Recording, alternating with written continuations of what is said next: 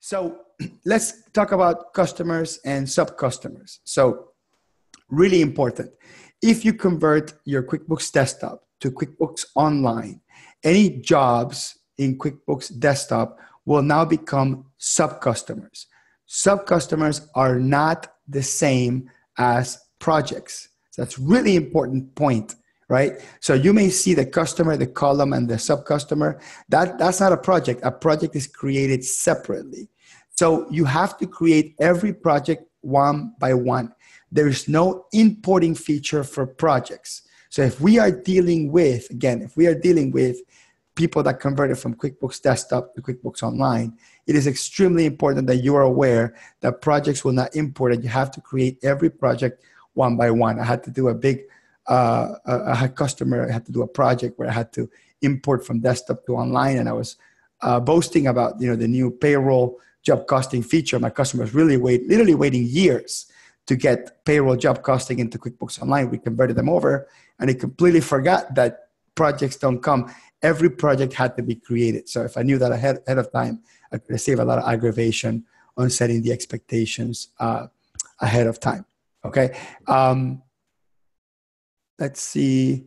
Okay. So the next comment here is, or the next point here is, subcustomers can be used to create multiple or different billing addresses, but you want to avoid using subcustomers as a project or job, because you're not going to be able to get certain features that have to do with projects inside of a subcustomer. So make sure you don't create a subcustomer as a project. And the most confusing part is a subcustomer and a project can actually have the same name.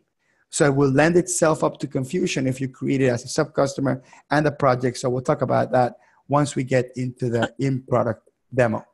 Okay, so we are on QuickBooks Online, and we're going to be talking about subcustomers and projects. So the first thing is you want to turn on projects. Now, projects, it's on the left-hand side, that little tab that says projects and it says new next to it. So for some of you, it may not say new because you may have had it enabled for a while. So you do want to check that. Okay. So to turn on projects, we're going to click on the gear menu. So we're going to click on the gear menu, and then we're going to click on account and settings. Account and settings.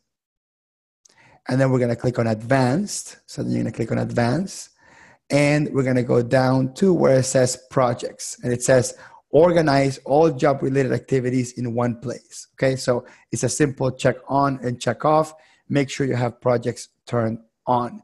Now, this is only available in the Plus edition. So without Plus, you really won't be able to do all the stuff that we're going to do. So those are projects. So I'm going to go into my customer list.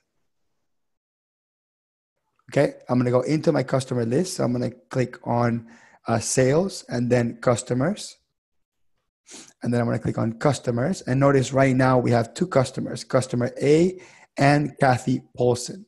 If I click on the drop-down menu and click on new customer, let's say I'm gonna create a subcustomer. So I'm gonna type subcustomer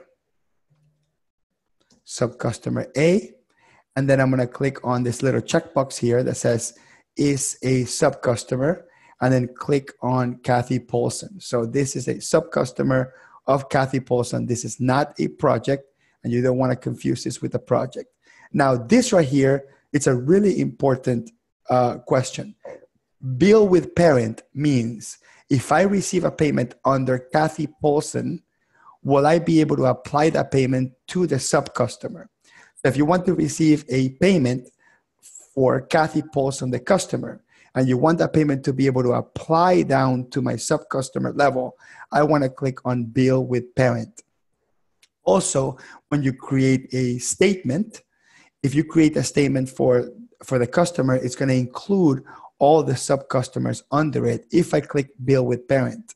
If I click on Bill this customer, it means I don't want to interchangeably apply a customer payment to a subcustomer or a subcustomer's project invoice, or I don't want them to be cross or mixed in the customer statement. So that's what these two boxes are. So for now, I'm going to click on Bill with Parent, which is the default treatment, and then I'm going to click on Save. So the customer, I'm going to click on back here real quick. I'm going to go back to Kathy Paulson. So I'm going to go back to customers. So the customer is going to say Kathy Paulson, Subcustomer A, and that's how Subcustomers show.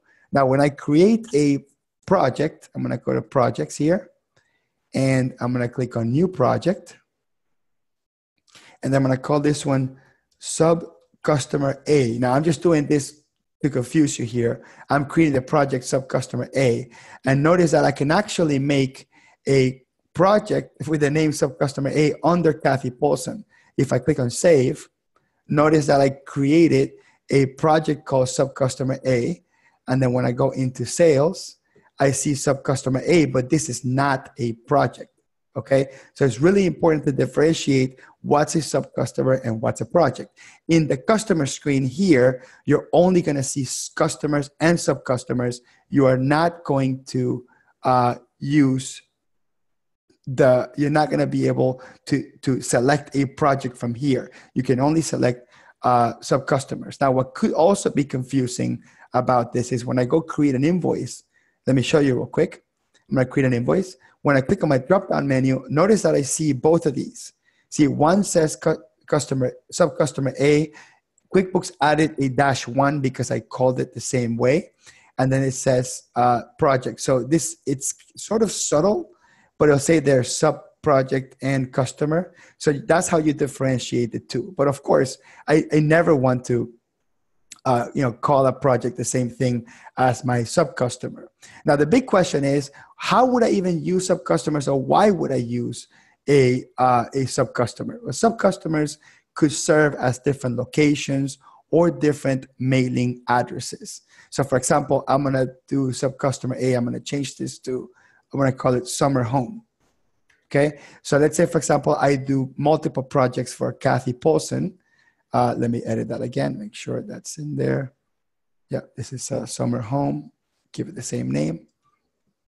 So let's say that Kathy Paulson is a customer that I do multiple projects for, and even those projects will have multiple locations or maybe ship to addresses. So I would use the sub-customer as a way to unite multiple projects together into a single billing entity. I think sub-customers are mostly valuable for invoicing purposes. So then when I create my projects, so I'm going to go to my project here, this project here called Subcustomer A, I'm going to edit this.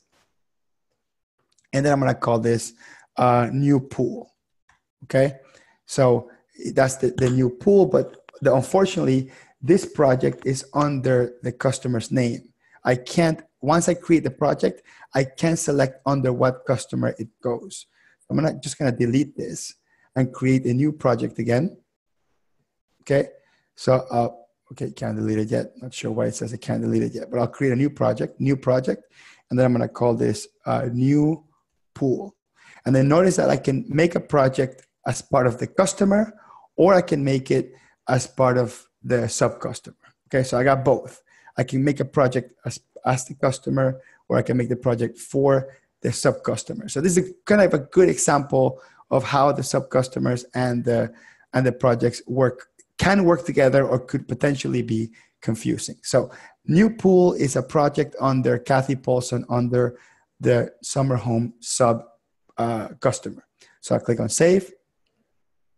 Okay, and then I'll go back here to all projects, and you will notice here the new pool project, or not that one. Hold on, let me go back. I got here new pool. So you got new pool under Summer Home. So you see it there very clearly. If I go to edit, I can see exactly what sub-customer it belongs to. Unfortunately, it doesn't show the full path. I wish it did, but it tells you that this new pool belongs to the Summer Home. So in order to avoid confusion here, I'm going to go ahead and cancel these two projects here. And we'll cancel them all, okay? Just so we can see one thing and avoid any further confusion. So new pool is my new active project. Now, a couple of things that are important. Projects can actually be either marked completed or canceled.